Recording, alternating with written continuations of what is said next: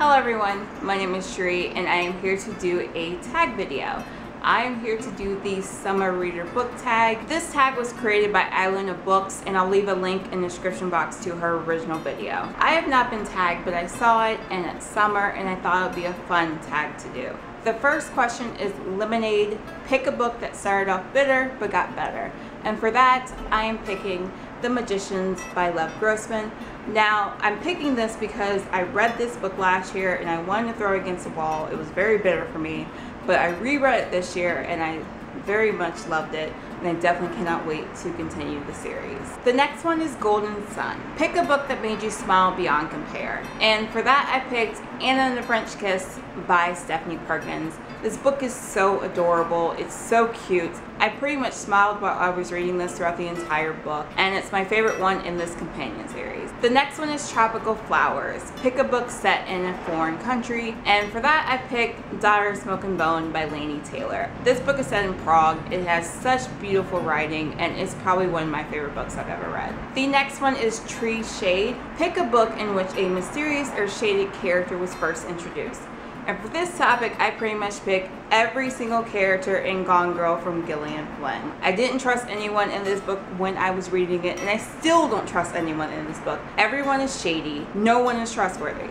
No one. The next one is Beach Sand. Pick a book that was grainy and the plot barely developed. And for that, I pick Allegiant by Veronica Roth. The book started out promising and then it just got slower and slower. I had no idea where it was going. It was my least favorite book in the series, and that has nothing to do with the ending, because actually the way the book ended made me actually like this book. The next one is Green Grass. Pick a character or characters that were full of life and made you smile. And for that, I picked Leaving Atlanta by Tayari Jones. This book is told through the eyes of 5th graders, Tasha, Rodney, and Octavia, and I love these kids. And this book is heartbreaking, but the kids are wonderful.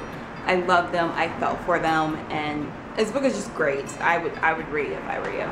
The next one is Watermelon. Pick a book that had some juicy secrets. And for that I chose Reconstructing Amelia by Kimberly McCrate. This book is a thriller, and throughout the book the mother finds out all these secrets that she had no idea was going on with her daughter.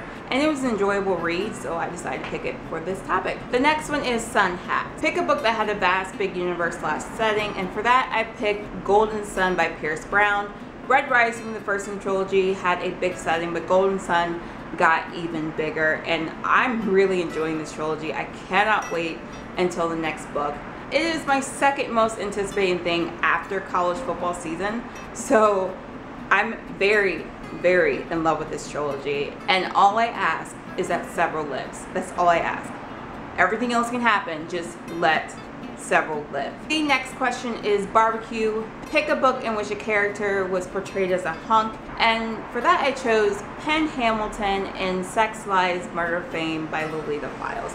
I haven't read this book in forever, but I know this character. He was portrayed as a hunk and he was a writer, and I believe part of the reason why his book sold so many copies is because he was such a hunk. So this is a book I chose for this topic. And the last one is Summer Fun, Pass the Tag Along. I tagged Colleen from CreatingColleen, Raul from Latin Lector, Stephanie, Joanna, and Akossiwa K. And also anyone who wants to do this tag. Let me know if you do this tag or have done this tag, and thank you so much for watching, and I will talk to you guys later.